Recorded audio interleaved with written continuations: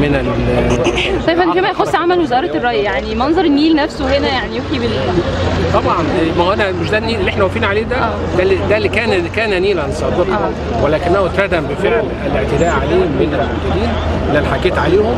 لكن هو دورنا دلوقتي ان احنا بنزيل كل هذه التعديات. عمليه شاقه، بنتكلم على ميراث عشرات السنين المفروض ننزلها في شهر.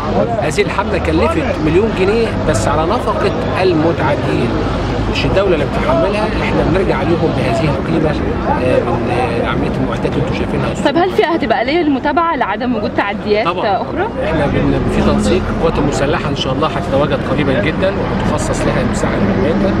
الشرطة موجودة أيضا، واحنا شغالين هنا لمدة شهر. بنعمل اتفاق مع السيد محافظ القاهرة بنخصص أحد المكاتب الأسرية يعمل لها تصور الاستفادة من هذه المساحة حتى لا يعود عليها التعدي مرة أخرى. هذه الحملة هي بداية قوية. هناك إن شاء الله حملات أخرى في منطقة حلوان بالتحديد. أيضا هنتجه الأسبوع القادم لفرع رشيد ودمياط لإزالة المزارع السمكية، أحد مصادر تلوث المياه اللي كلنا بنسمع عنها نتيجة هذه المزارع. كان عندنا من 3 أيام إزالة في المحافظة الغربية 46 قفص سمك. طب هل هيتم تفعيل التشريعات يعني لتوقيع غرامة كبيرة أو ما شابه ذلك لعدم التعدي مرة أخرى؟ التشريعات احنا بنعد دلوقتي يعني قانون اسمه قانون النيل الموحد. هذا القانون فيه تغليظ بتصل إلى سنة حبس إلى يعمل هذه المخالفات، بالإضافة إلى 50,000 جنيه غرامة.